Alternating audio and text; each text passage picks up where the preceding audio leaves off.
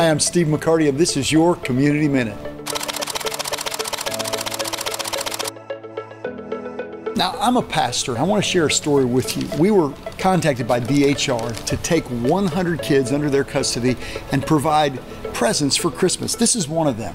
And when we did that, we put those names on trees, and immediately our people at the church, they grabbed those names and they went out and they got those gifts. It happened so quickly. We had to get more names of more kids because so many wanted to give. You know, we call this the most wonderful time of the year. And I really think it's because we're doing what we're created to do, being givers. Hey, why would we reserve giving just for Christmas? You know how we can make our community a better place? By giving to others all year long. There's so much that we can give that doesn't even cost a thing. Hey, let's make our community better in 2019. How can we do it? That depends on you. That depends on me. This has been your Community Minute.